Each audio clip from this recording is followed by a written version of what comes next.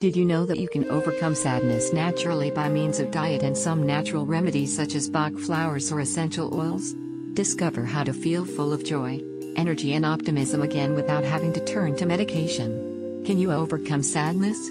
Sadness is a negative mood that we can feel from time to time from a certain event. For example, we might feel sad from the loved one passing away or from not reaching a goal that we made for ourselves. However, the problem really starts when that sadness lingers in us and turns into a sort of chronic condition that harms us even on a physical level, in addition to complicating our personal and social relationships. Before it turns into depression, it's possible to overcome sadness naturally by using certain foods and supplements that balance our nervous system and emotions without any side effects. Through diet, and over time, we'll feel better about ourselves and can eventually discontinue the remedies whenever we want.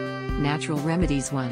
Bach flowers. Bach flowers are essences that have been extracted from different plants. They work with energy to treat all kinds of emotional disorders, such as fear, anger, jealousy, apathy, anxiety, stress, guilty, etc. The big advantage that they boast is that, contrary to other remedies, they don't have contraindications or side effects, nor do they lead to dependence. In order to overcome sadness, we can opt for the following essences. Gentian, for the cases where the person knows what causes his or her sadness. They might be reasons related to family, work, etc. Mustard, for when the sadness has no known reason. Wild rose, it's effective for when, in addition to sadness, the person lacks motivation and loses their interest in doing things. Gorse, good for cases where sadness becomes chronic and the person feels hopeless. Sweet chestnut, can be helpful for cases of deep anguish and hopelessness where the person cries easily. We can combine the essences that we need the most and use 4 drops 4 times every day. Also read 7 tips for using essential oils in your home too.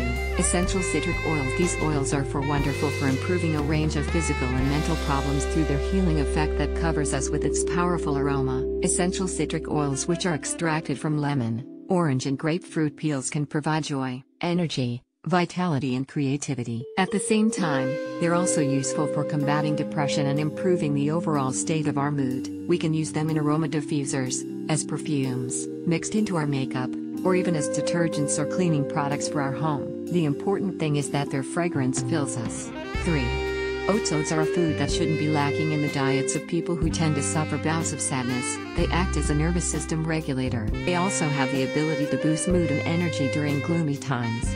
Oats also calm down episodes of nervousness and anxiety. In addition, oats have a high fiber content that regulate intestinal activity and reduce blood sugar levels. They're also great in weight loss diets because they're very filling and diffuse cravings for sweets. We can eat them as granola, in cakes and cookies, or even in savory dishes such as soups.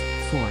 Brewer's yeast. Nutritional or brewer's yeast are supplements that are often sold as powders or in flakes. We can mix them into any kind of drink or food to enrich with more vitamins and minerals. Brewer's yeast helps us fight sadness and other nervous system disorders naturally, while at the same time, it makes for a powerful beauty remedy for our skin, hair and nails. Visit this article, 2 ways to fight hair loss with brewer's yeast. 5. Cacao. Pure cacao, unlike chocolate that's rich in fat and sugar, is a medicinal food that reduces pain, sadness and anxiety. It can surprise us with an immediate feeling of happiness. It works by stimulating our endorphin production, which gives us pleasure and well-being.